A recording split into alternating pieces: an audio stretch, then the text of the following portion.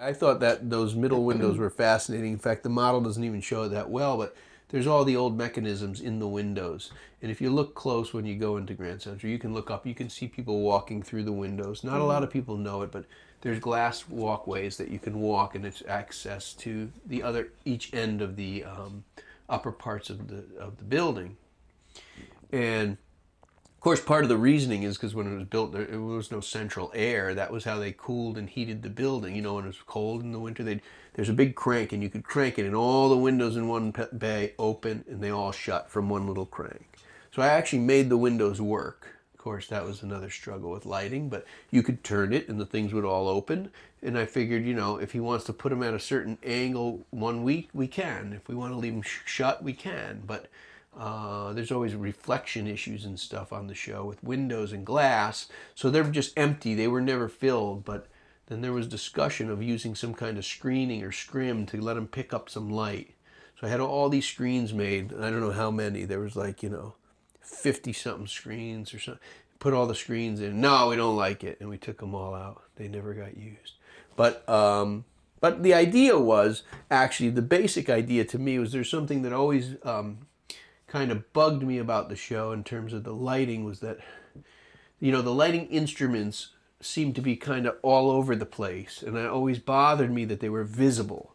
Not the light itself, but the sources. And they tend to put them on the stage and put them all like a concert, and they do it in music concerts and stuff, and it's kind of acceptable to me in a concert situation. But at SNL, I thought it'd be nice not to see the lights.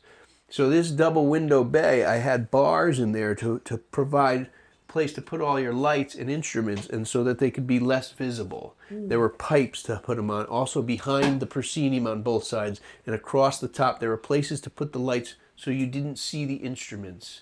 Because when the set first went up, to me it looked really beautiful because it looked clean and empty, and it was the true architecture. And inserting a band in there didn't bother me either, because they're there to play, but the instruments always bothered me. So the intention and the use of those elements made it possible for me to kind of conceal some of them. But unfortunately, that wasn't the same.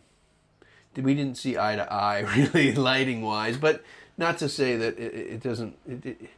They didn't do a nice job with it. But I thought the visibility of all the instruments was always kind of clutter, and you know, the cables all over the floor and stuff. I thought, wouldn't it be nice if, you know, in a real set or in a sitcom or in a you know, you would never see a light on the floor, or you know, an instrument. You would just see the source. You would see not the source, but the instrument.